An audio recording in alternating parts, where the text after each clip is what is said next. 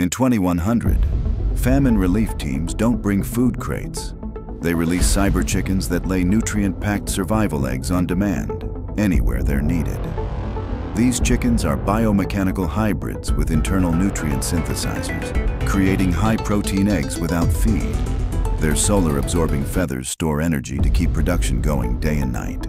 Each egg contains enhanced vitamins and hydration gels for survival in disaster zones.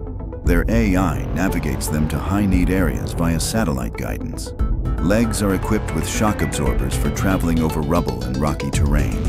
Built-in GPS beacons allow relief workers to track egg drops in real time. Their claws can dig shallow wells for water access. They can enter mass lay mode, producing hundreds of eggs per day for emergencies. Feathers coated in reflective film protect them from extreme heat or cold. They can also incubate specialized medicine eggs containing essential vaccines.